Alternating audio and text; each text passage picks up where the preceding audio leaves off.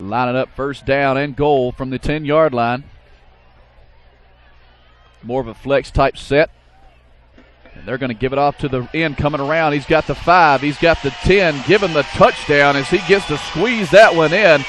Touched one time, bounces off him, gets the big touchdown for Sandy Creek as they rush that one across and get it from the end coming around.